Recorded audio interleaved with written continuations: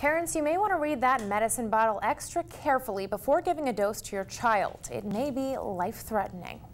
A strong warning about meds with potentially deadly effects on our children. The FDA warns children under 18 shouldn't take tramadol, and under 12 shouldn't take codeine, drugs used to treat pain.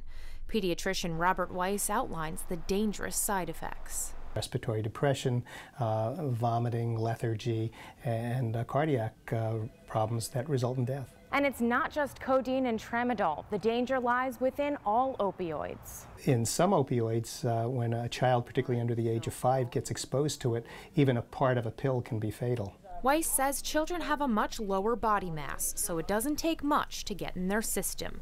And beware, opioids may lurk in cough medicine. Under the age of 4, the Academy doesn't recommend any cold or cough medicines. The Academy of Pediatrics finds these medications aren't effective and are highly dangerous, especially hydrocodone. When adolescents are given hydrocodone in cough medicine to help them with that nighttime cough, there's an increase, fourfold increase in the number of adolescents that are then going to move forward to heroin and other addictive drugs. So it's best to steer clear of all opioids and ask your pediatrician for natural remedies. If you're over the age of 1, sometimes just a little honey. And that helps soothe the back of the throat. Humidification, if the happens to be dry in your house. And some opioids like tramadol are also in medications prescribed after surgeries like a tonsillectomy, and they're not FDA regulated.